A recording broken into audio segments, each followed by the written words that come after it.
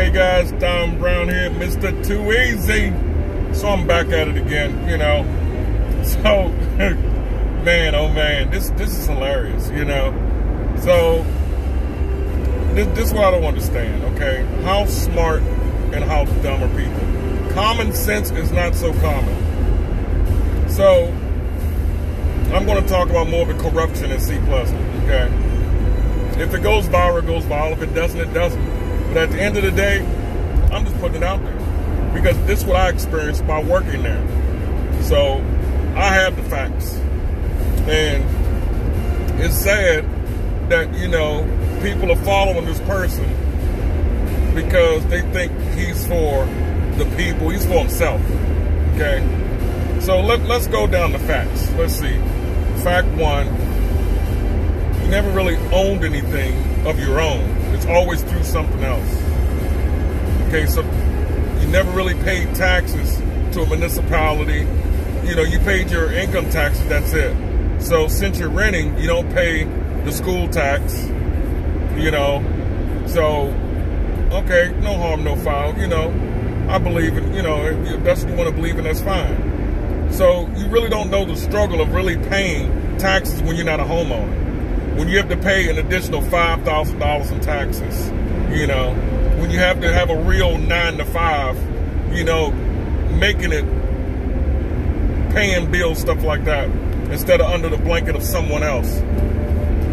So then you use your so-called power to manipulate, to try to emulate, and, you know, you want to be Mr. Greatness, you know, but to me, and I know from the 80s, and I look back now on what, you know, my grandmother told me, what my uncle told me, my godfather, you know, people that, you know, that I look up to that give me true guidance, other than someone that has a little youth group and you prey on the weak children. So, you know, like my grandma said, you know, there's people that's going to be wolves in sheep clothing, you know, but you just have to beware.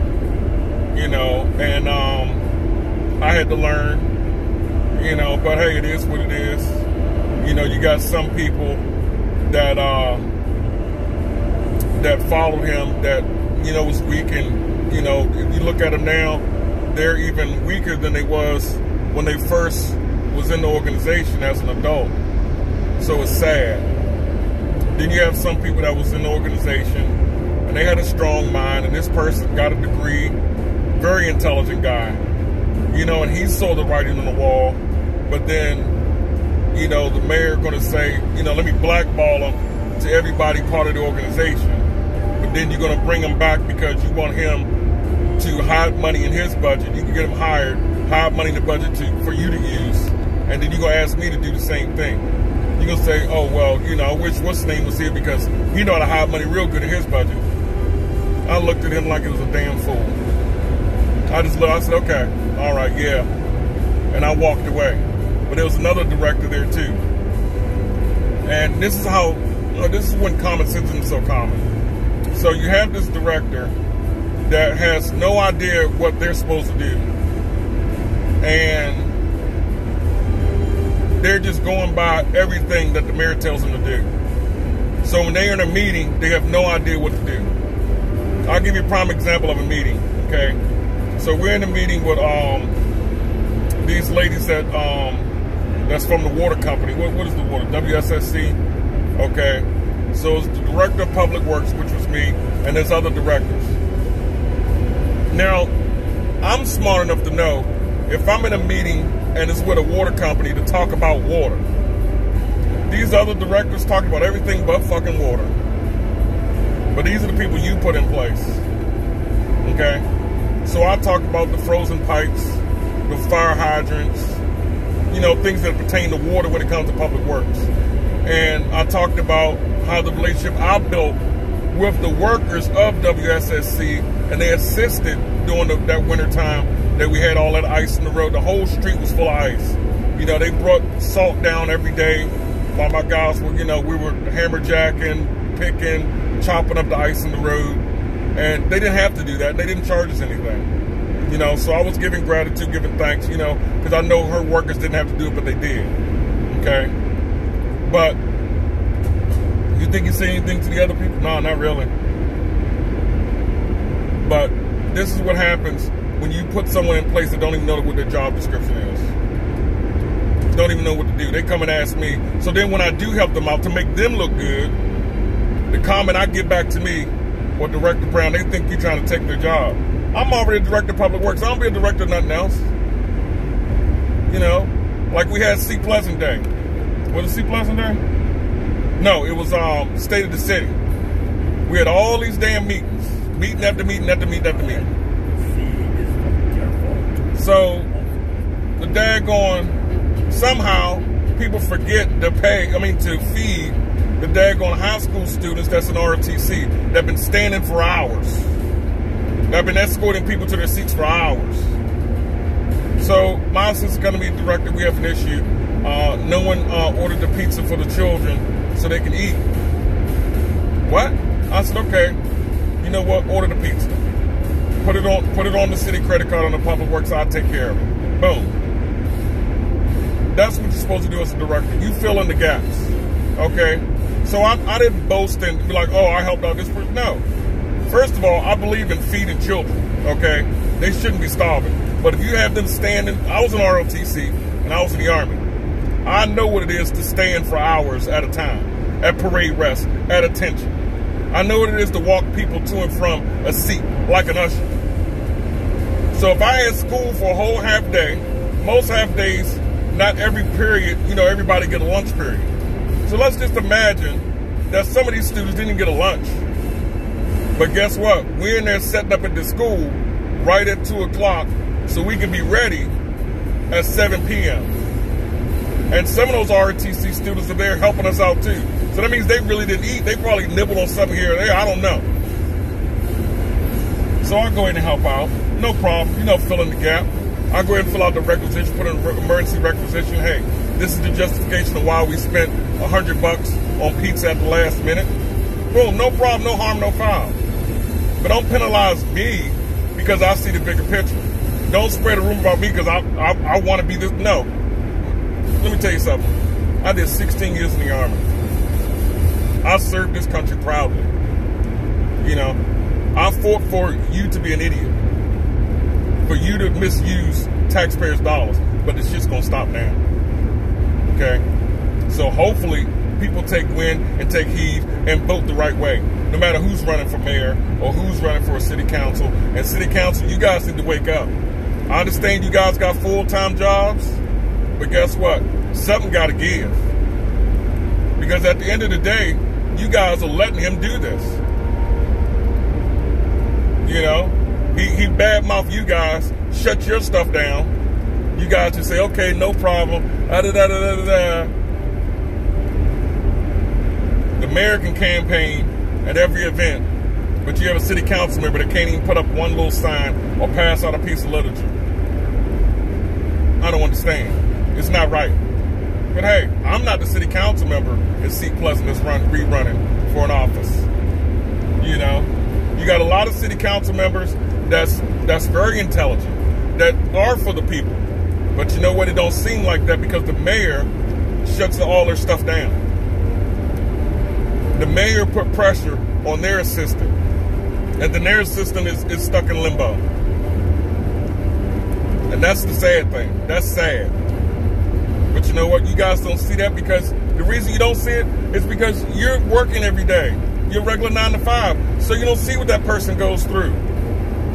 The manipulation, the hatred that person has to go through because she works for you guys. You daggone right she need to get paid more because she's dealing with this 5 days a week.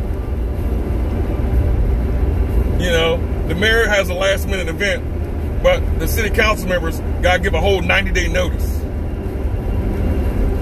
But I'll go in depth more on that. That's no problem. But let's talk about how you have a city administrator don't fight for the employees. I first got there. There was my first assistant. Now, keep in mind, every time the current city administrator is out of town or out of the office, the mayor gets his lapdog to fire somebody under the city administrator's authority. So in my mind, this is common sense, okay? So I haven't done the research, but common sense tells me if the mayor is in charge of the police department, so that means he's in charge of chief of police. Why is the chief of police, every time the city administrator is out of town, he is now the city administrator and the chief of police? So that means everything the mayor tells him to do, he's going to do as a city administrator, whether it's approve requisitions or whether it's to fire people. That's a conflict of interest, but no one sees that. Because guess what? If he doesn't do it, guess what? He's still the chief of police, so he can't be terminated, he can't be replaced. No one sees that shit. But you don't think about that, do you? That's his little lapdog. You know, oh, let me pat, oh, good job, pat you on the head, there you go. Okay, all right, go do what I tell you to do, go attack. But then he's the first to quote some Bible verse. You think he's special because you quoted a Bible verse? Really? You think he's special? You know, oh, well, you know, see what it is, yeah, we got more calls of 911, but the crime has went down. Liars use numbers and numbers don't lie. I've done logistics for 25 years. I've done audits. Liars use numbers and numbers don't lie. But guess what? Let's lie about what you spent that red light camera money on, that speed camera money on. How about that? Think about that.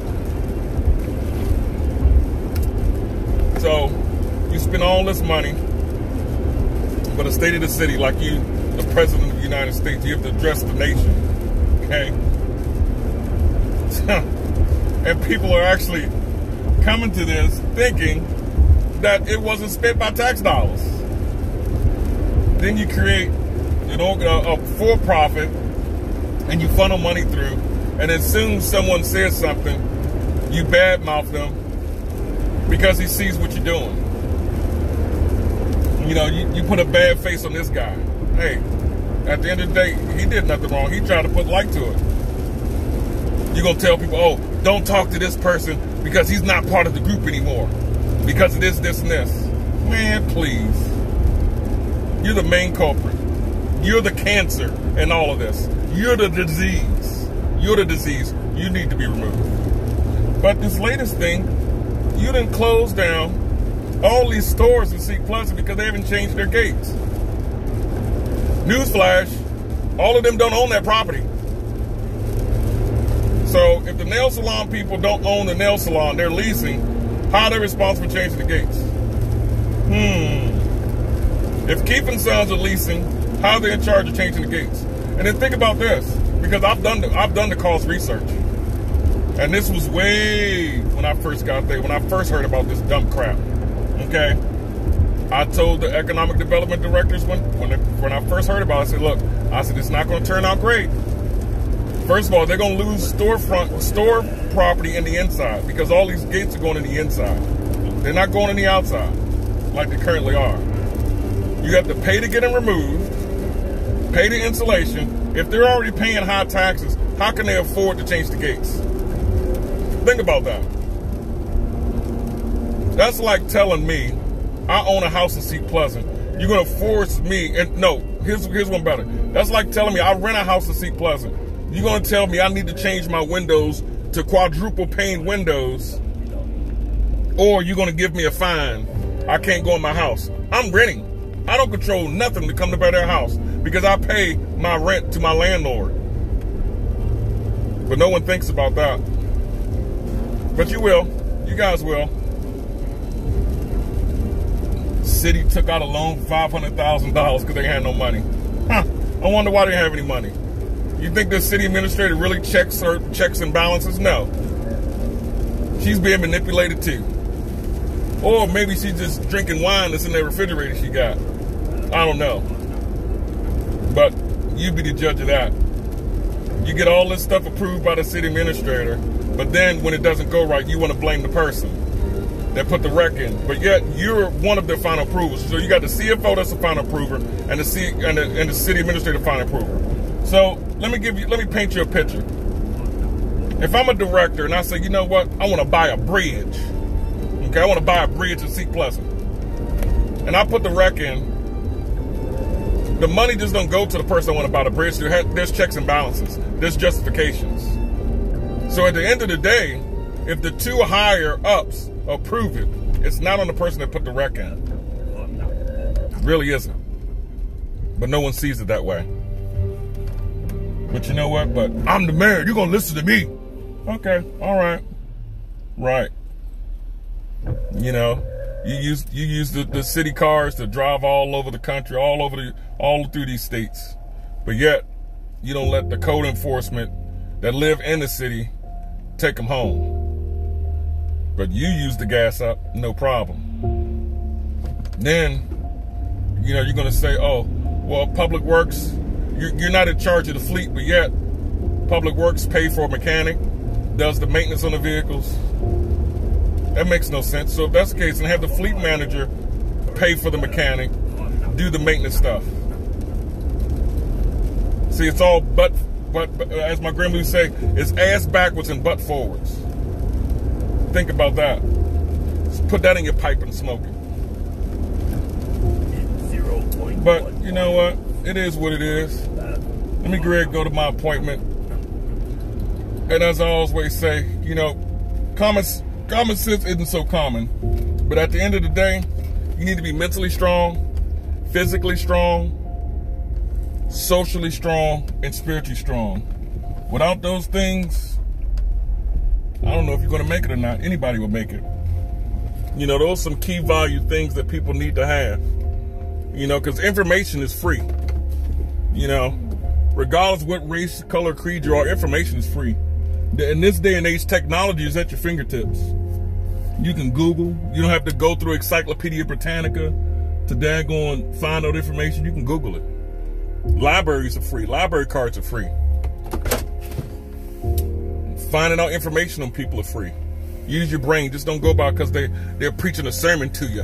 Oh, let me tell you, you know, what I'm going to do to the city. Man, please. You know, it's stupid. You know, but hey, if that's what you like, it is what it is. But, you know, as I always say, you know, it's my job to protect foreign and domestic. And it seems like each time someone comes out and call out what the mayor's doing wrong, he try to terminate or badmouth him, blackball him. Something you need to think about, people. So until next time, peace. I'm out.